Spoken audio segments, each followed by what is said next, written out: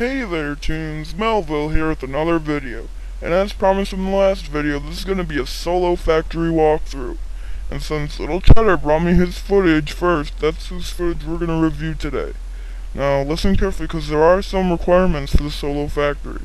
You must have at least level 6 throw, which is the birthday cake, level 6 squirt, which is the storm cloud, level 6 sound, which is the foghorn, and level 4 lure, which is the big magnet.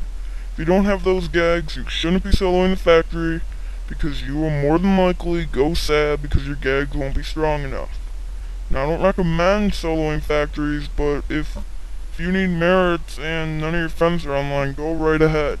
Now I'm not going to be doing a lot of commentary during the footage while it's being shown, but after the footage is over, I will do a step-by-step of the strategy so that you can try it yourself and maybe tell me what happened. Let's roll the footage. We now join Little Cheddar in the Cellbot factory.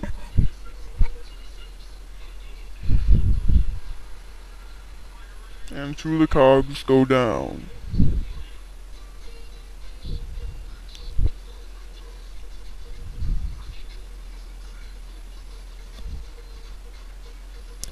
And the last cog goes down, and Little Cheddar moves on to the boiler room.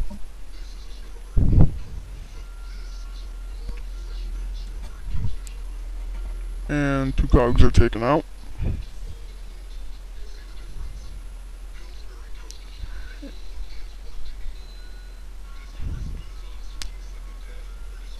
And the final cog is taken down, and on Little Cheddar goes to the warehouse. And three of the four cogs are taken out.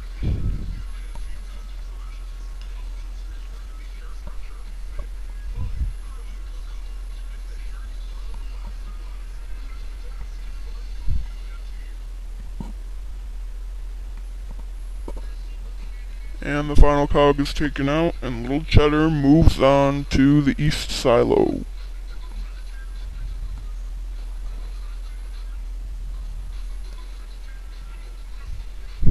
And he lures the cogs.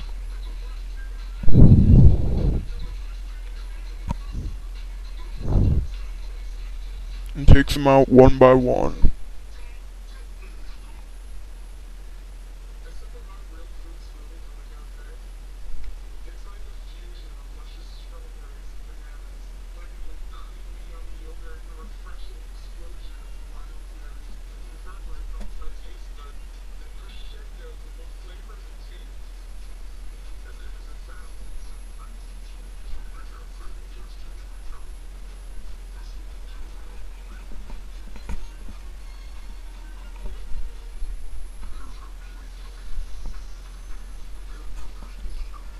And on Cheddar goes to the west silo.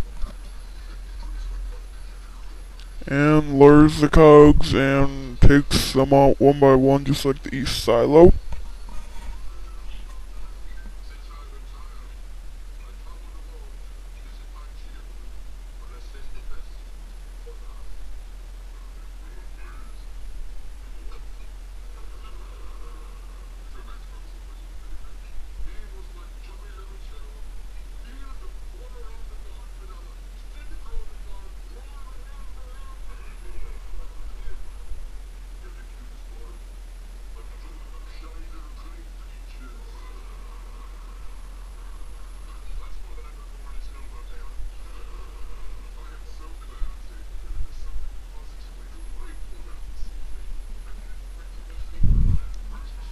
And Cheddar moves on to the foreman. And he uses the same strategy as the silos and lures and takes them out one by one.